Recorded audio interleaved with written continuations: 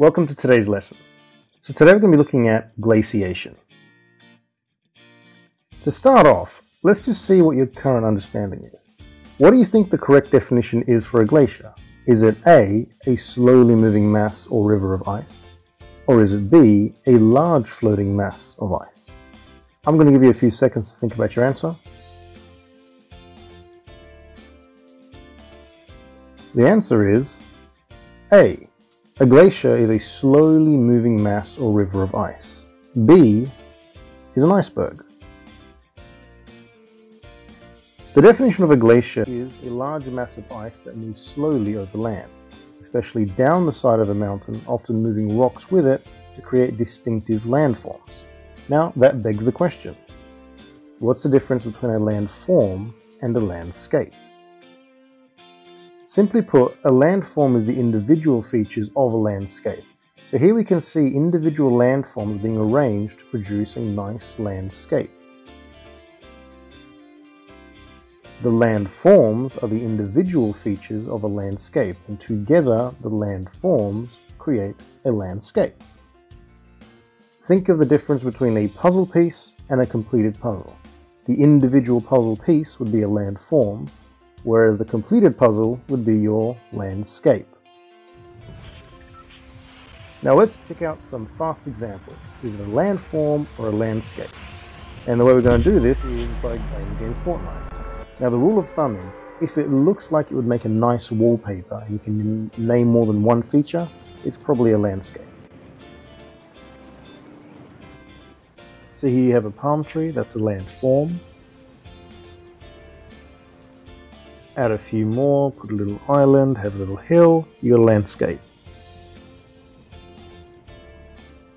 This is an example of a human landscape. This is a valley, so it is a landform. This is a really nice one, so you've got a lovely autumn landscape. So it's made out of individual landforms, all placed together. There's a creek, there's some boulders. That is a landscape.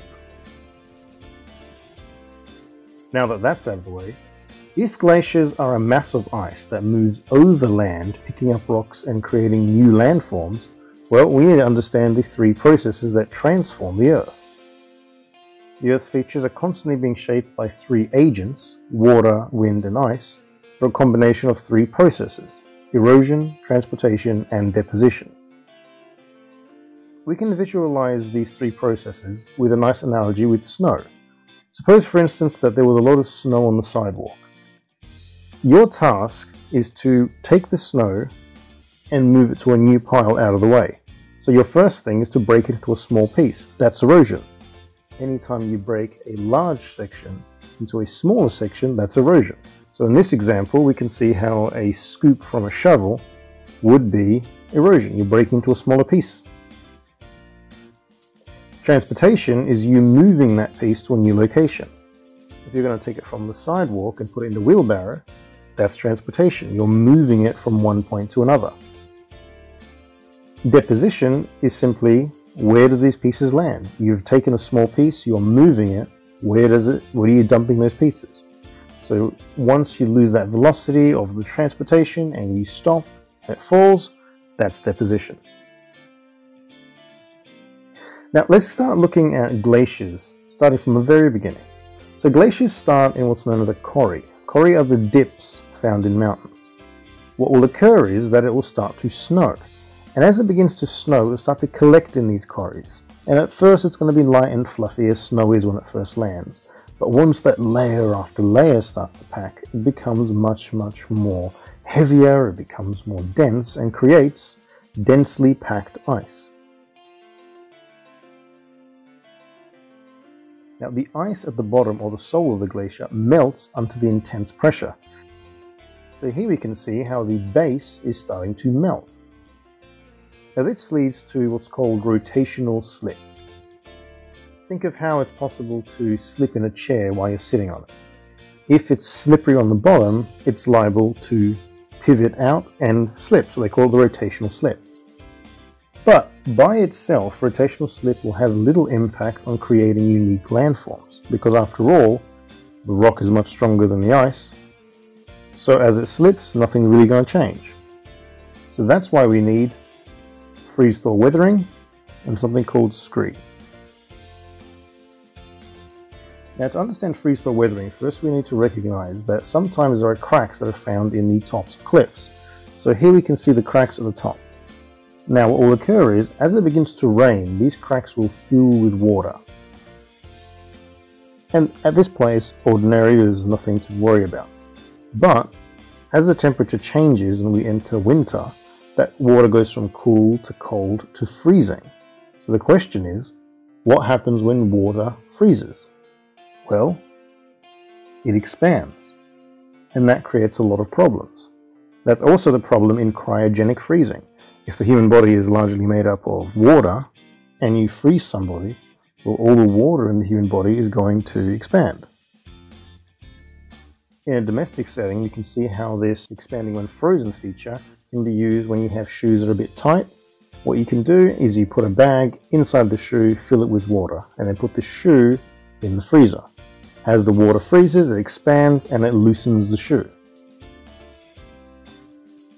For our circumstances, we're going to use it in this crack found in the cliff. As the water starts to cool and go into freezing, what we'll find is that it will start to wedge. Now notice how as it freezes and expands, it wedges the minor crack into a slightly bigger one. But we call it Freeze-Thaw Weathering. So it goes from freezing back to cool. But then again, it starts to freeze again. So again, we've got another wedge. It starts to expand even further. And then from there, as it begins to cool, you'll find that there's very little holding that piece up. So eventually, it just gives way and falls. What falls is called Scree. Now, this process occurs as the snow is packing into these corries. So the corries are filling up while the Scree is being added. So now, when rotational slip occurs, and the glacier moves, the Scree and rocks scrape along the surface, causing abrasion. So now it's no longer just ice on rocks, it's ice holding rocks dragging along the mountain face. And that creates these unique landforms.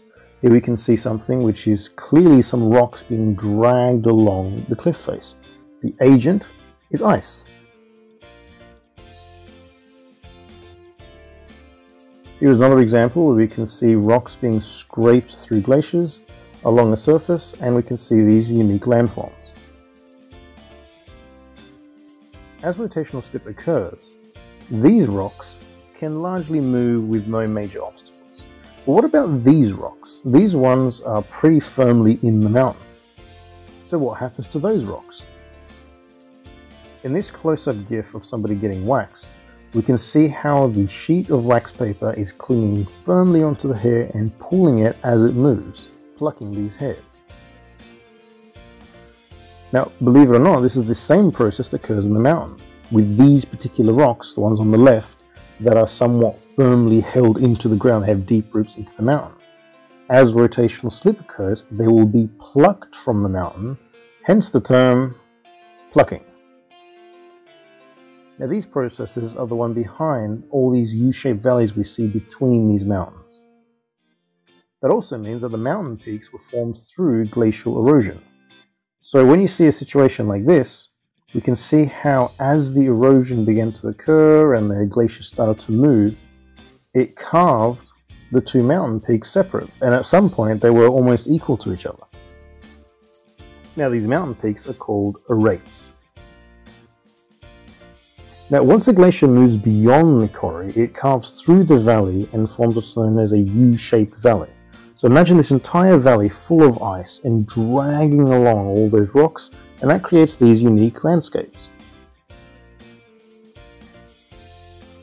If the glacier is a bit weaker, they'll create what's known as a hanging valley. Now, these pictures are taken from the Lake District in the UK. When the Ice Age ended, the corries filled with water, creating what's known as a tarn.